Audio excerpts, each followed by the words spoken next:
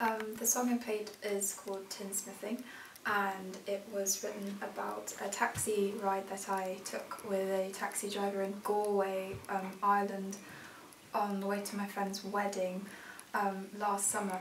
It was with a guy called Frank Feeney, who was born and raised in Galway, and he, on the way to the wedding reception, he drove me around the city, and it was really gorgeous weather, which is quite rare for Ireland and the UK in general. And the sun was ablazing, and he was pointing out all these different special places that had been built, and one of them was the cathedral, or at least the sort of main giant church in the centre of the town, and there was stained glass windows, and the design was a rose. And so when I say Frank showed us the rose and the colours they chose, that was just literally Frank pointing out this lovely stained glass rose. And that night, after having quite a humblingly eye-opening journey with such a lovely guy, an older man, I should say, maybe late 60s, early 70s, he inspired me to sort of investigate Irish crafts, and so tinsmithing is a traditional Irish craft, and I read into the sort of wee hours about traditional things that Irish people have made over the centuries, and I was quite fascinated by people that made all these kind of interesting leather shoes and special bowls and dishes and things. And tinsmithing, I just love the term, and I think that everything that's good we make with our hands, and that's love and all other things. So yeah, ultimately it's a love song for my friends that got married. But I also tip my hat off to Frank Feeney in Galway. I wonder if, does Frank even know? Frank does know. Yeah, does he? Yeah, I'm in touch with him. He actually gave me this ring. I don't know if you can see this. And it's a famous ring which people have been... Oh, the claddagh ring. Exactly, yeah. You know this, yeah. In Galway, this used to be sort of the original wedding ring, and if you point the heart towards your hand, this means that someone loves you, and if you tip it around so that the crown is facing that way, it just means that you've got a good friend. And so he said it's up to me where I wanted to wear it. But yeah, we're in letter contact, and I sent him a card actually from New York the other day, and yeah, I hope to go back to Ireland before long, and yeah, keep him posted. Oh, that's awesome. That's really cool. I can't say, like, as a New Yorker, I haven't had one experience with a New York cabbie that was quite as good as the situation you just described. Maybe it's because the sun was out. Maybe you just need to hop in a car when the weather's really good. No, there's just yelling and honking. That's about it in New York. The pace is different though in New York. Oh, for sure. Yeah. For sure.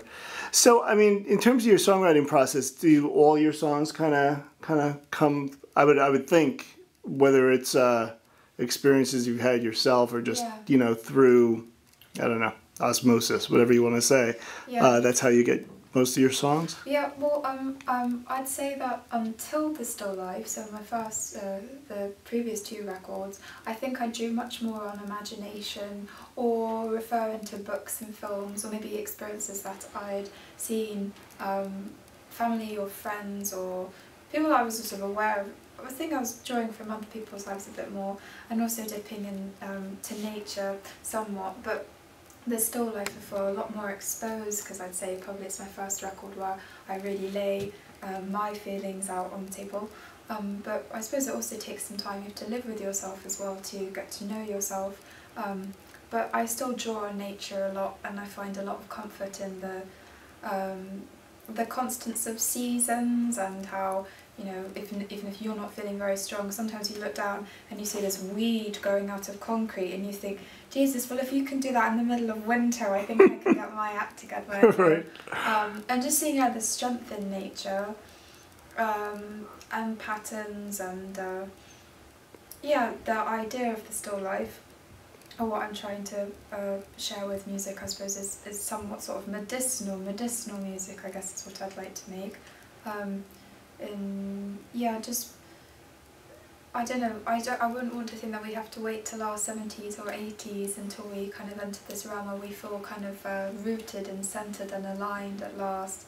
You can kind of breathe, we should be able to be sort of calm and comfortable within ourselves from a young age. So I'm just trying to bring the still life earlier. Yeah, good for you. Hopefully the songs help. Yeah, it's a work in progress. Yeah, well, it is for everybody, right? So. Yeah. And I know you're on the road for most of the summer, right? And the fall, you're with the Mountain Goats. So, yes, yeah. are you writing like for the? I know you just had an album come out, but Yeah. I have been writing. I think that traveling sometimes helps the coils to sort of the cogs and chords to turn. Yeah, I've got some poems that are lying around in my mind, but I've also written some down too. And I look forward to having a bit of time to, I suppose, yeah, collate, because I do usually write words and then we'll find melodies and sit with the guitar. Having said that, there are some songs that I've played guitar for a few hours and then something will just come out and you'll wonder, well, where did that land in from? But for the most part, words exist for a while and then music will follow. So yeah, I've got 1 or 2 new songs. I look forward to making another record, yeah. cool, awesome. Well, good luck. Thank you. Have a good summer. Thank you, too.